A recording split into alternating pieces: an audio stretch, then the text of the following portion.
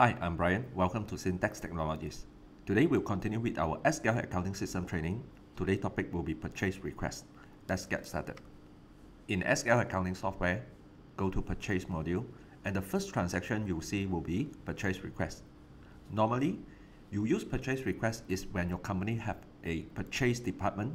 If your company have a purchasing department, where all the purchasers need to send requests to the manager to get approval, then only can do the next step, purchase order.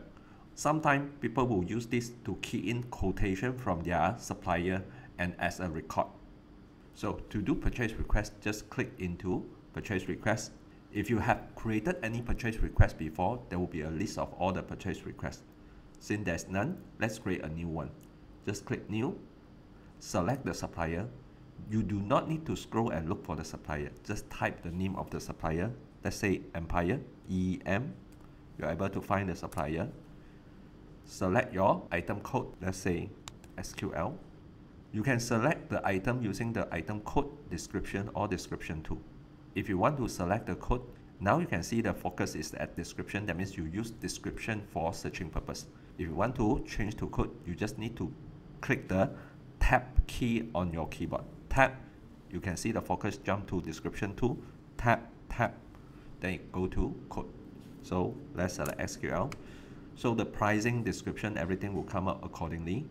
If you want to key in more description and it is not available here, as normal, when you see column in SQL, you can just right click any column title, field chooser, and select and drag out the available field. Example, more description, just drag, drop, and you can key in accordingly.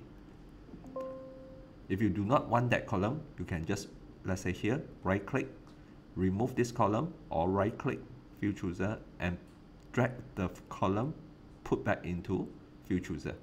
Or you can just click on the small icon with multiple lines and tick accordingly to make the column appear. Let's say the unit price will be 900 ringgit.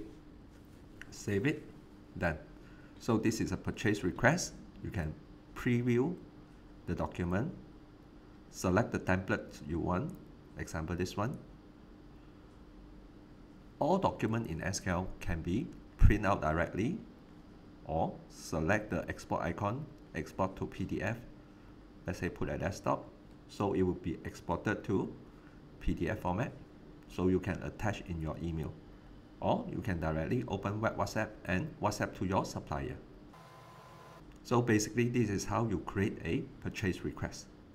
So it will be listed out in the listing in the front page for purchase request.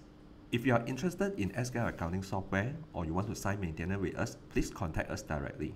Once again, thank you for watching. I'm Brian. See you in the next video. Thank you.